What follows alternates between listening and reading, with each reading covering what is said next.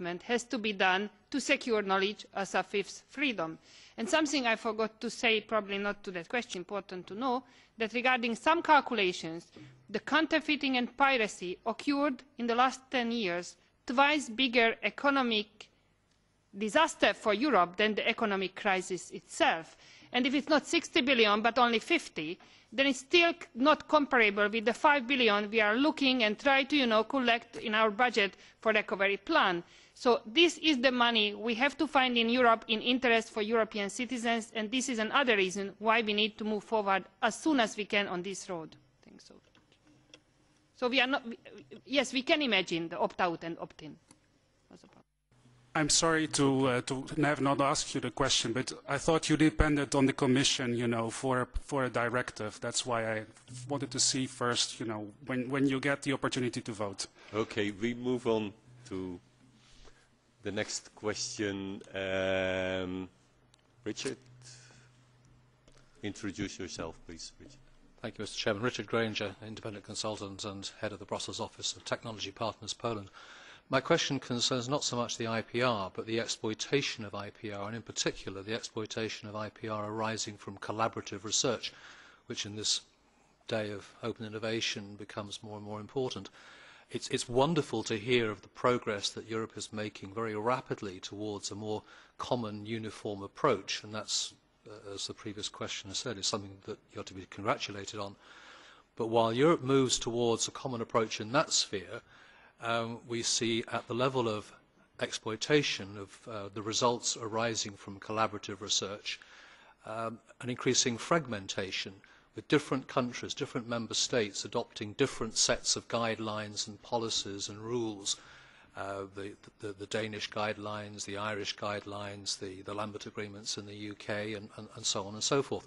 So I wonder whether any of the panel would like to comment on the extent, if any, towards which these discussions that are going on at the moment in the Commission and in the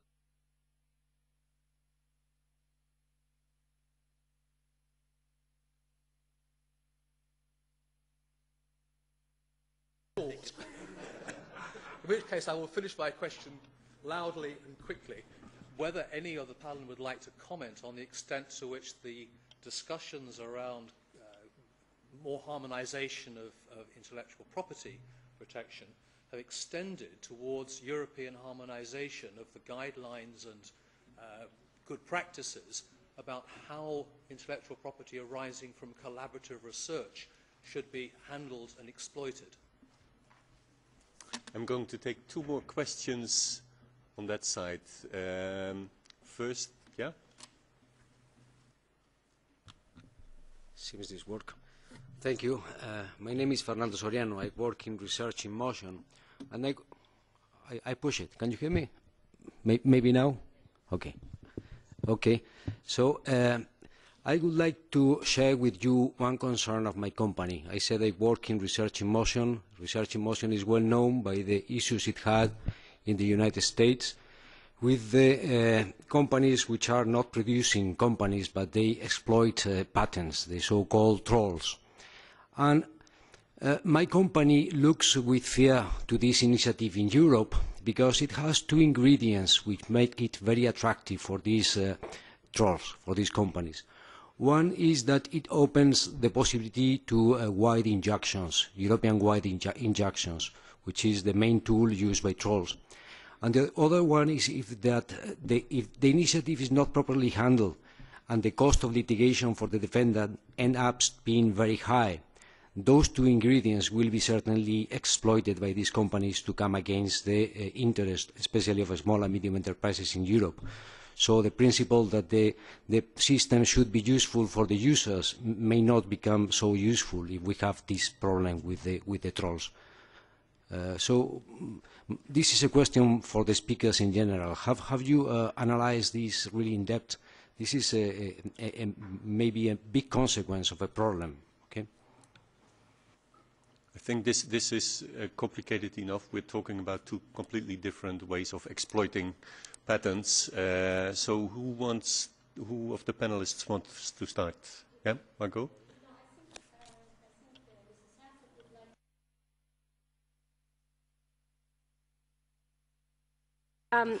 Sorry.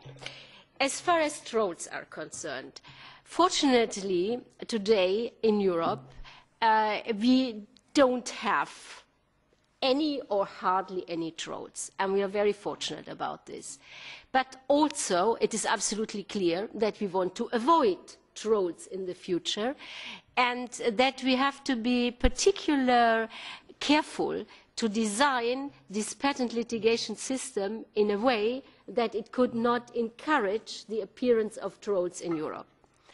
And indeed there are a number of features in the litigation system as envisaged which would actually not encourage but dissuade trolls. So the first two issues which you have mentioned I will start with, but then I will go into some other issues. So first of all, you have mentioned the possibility to get Europe-wide injunctions. That could, of course, be very attractive for trolls. But therefore, we have foreseen that it's up to that there are no automatic injunctions. Patent infringement does not mean that you will get necessarily an injunction. There is a specific rule foreseen that it's up to the judges to weigh the interests of the parties and the harm created by the party which could result from the injunction, or to the other party from the refusal of the injunction. And the fact, for instance, that the patent holder is a non-practicing entity, as is the case with trolls, will be one factor which has to be taken into account. Second, the costs of litigation. Now, the costs of litigation are, first of all, in the United States extremely high. But secondly, you have also in the United States a rule that every party bears its own costs. So that means going for litigation is without risk for trolls in the United States. Whereas in the envisaged court system in Europe, we will have a rule that's the losing party who bears the costs. So that means that if somebody has a weak patent and has a weak case and, for instance, does not get an injunction because the harm for the other party would be much bigger, the troll would bear his costs himself. Thirdly, we have in the United States, we have also something which we would never have in Europe. We have juries deciding on patent cases. But this is something you could not even imagine in Europe.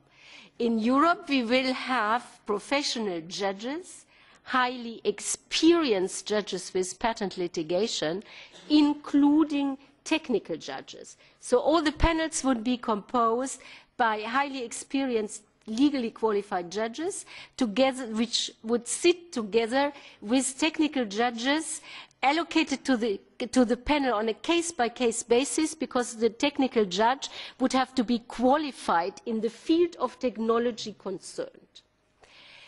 And fourthly, one of the problems of trolls is that trolls very often have weak patents which should not even have been granted. And the best defense against these weak patents is that the court system will allow direct actions for revocation to the central division. Because you cannot get only Europe-wide injunctions,